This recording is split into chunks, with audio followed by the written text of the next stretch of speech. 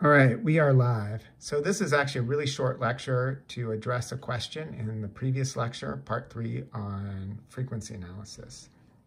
And it basically comes down to a trick I played, and it was just to make my life easier, but I might as well show you. So if we have a closed loop transfer function, so GC over 1 plus GC, and I'm going to simplify this out, and I'm going to take G and C, and I'm just going to call that L of S. So that's kind of the loop transfer function.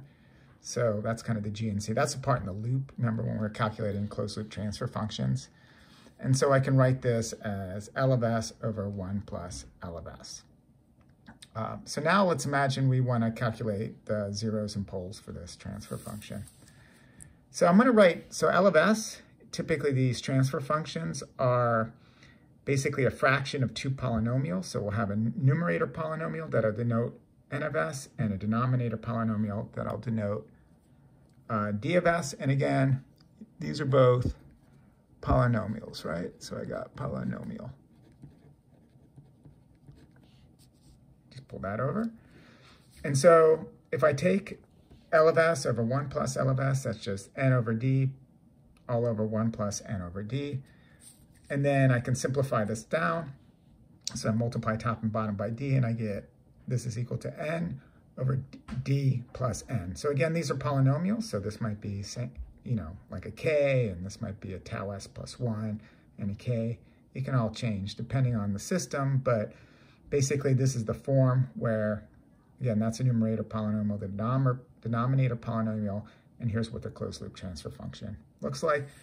And so if we want to calculate the poles, basically we're solving for S, D of S plus N of S is equal to 0.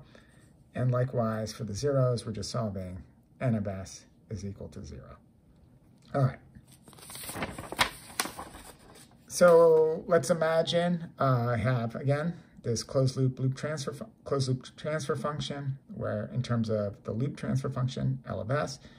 If I want to do stability, my claim is, and that's what I did in the lecture previously, is I looked at simply the equation. I just basically took the denominator and I set that equal to 0. And basically to get the poles to look at the stability, we're just solving this equation for S. Now, of course, L of S is typically a fraction, right? So it's known as a rational function. So a rational function is a function of kind of a fraction of polynomials. And so we have N of S over D of S. And then when I plug this in, 1 plus L of S equal to 0, this just simply becomes D of S plus N of S is equal to 0, or N of S plus D is equal to 0. And that's the same equation we used before for the poles. And so again, if I have GC over 1 plus GC, that means I'm just simply to determine the stability of this equation, I'm just simply solving the equation 1 plus G of S, C of S is equal to 0. And that's what I did in the lecture. And hopefully this will be clear why you can just simplify, you know, trying to find the roots of the denominator polynomial down to just solving this equation. So if you have any questions, again, just post comments in the discussion or in the comments, or post questions in the comment section. I'll try to answer it.